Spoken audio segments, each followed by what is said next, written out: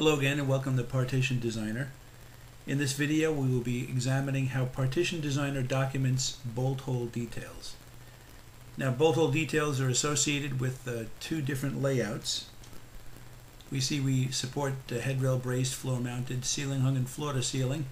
Ceiling hung almost always requires bolt hole details because it's mounted to the ceiling and needs that extra support.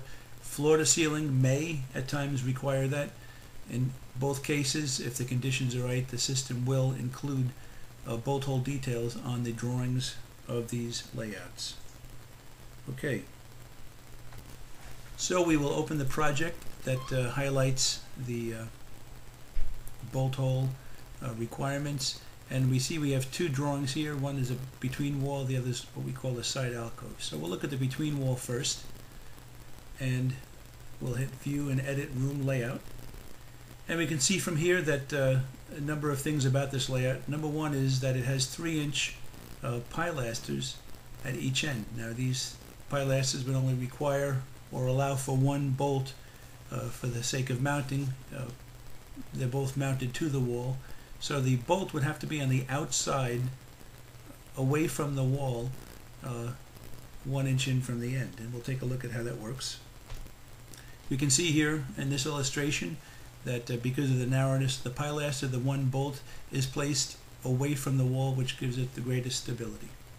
Alright? And so let's take a look at the drawing that was generated for this particular layout.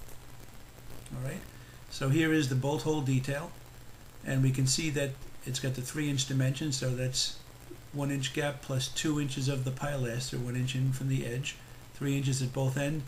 We'll also notice that a 24-inch door has a 26-inch corresponding dimension because of the 1 inch added on to both ends.